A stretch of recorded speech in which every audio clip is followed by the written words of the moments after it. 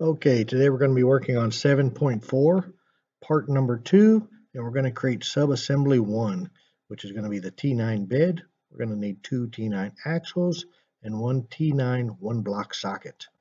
Go into Inventor, we're going to hit New, Standard IAM for a new assembly. We're going to create. First thing we're going to do, place. We're going to place our T9 bed. Left click, wait till it appears, right click, hit OK. Now I'm going to go ahead and ground that part.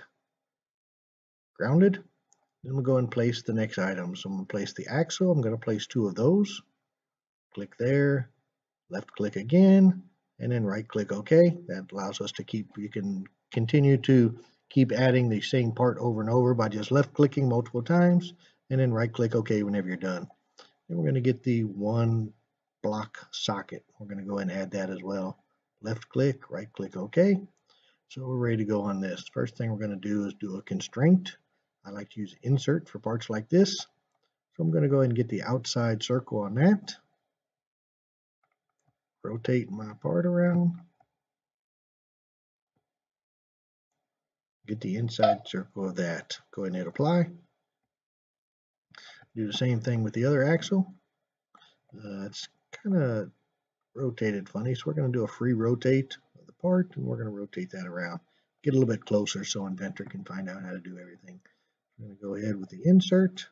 Grab that outside circle. And you're going to notice that it placed it inside. So if you click right there, it'll go ahead and reverse it and apply. So now we're looking at the next piece. I found out a new trick as well. If you hold down Shift and you push down the center button we usually use to scroll, you can go ahead and do a free rotation that way. Makes it much easier than coming over here all the time for that. So that's holding down the Shift button and using the roller wheel, pushing that down and rotating.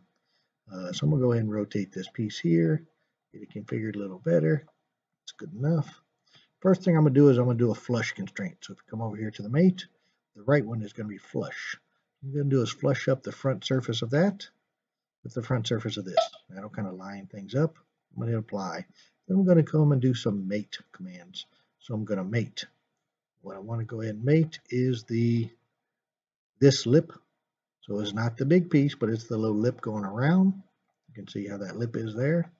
And I'm going to do that to the right side of the bed. Go ahead and apply. Close that out so I can go ahead and move it. And you have the capabilities of going and moving the part still in one direction. So you can go ahead and do that, get it out of your way to figure it out. Now I'm going to go ahead and mate the inside of this lip, or the outside of that lip, with the inside of this piece. Then apply, OK, and we should be good. I like to go ahead and check things, move them around, see if everything's fully constrained, still rotate the axles, but everything else looks good. All right, there's our first subassembly. File, save as, sub 1A.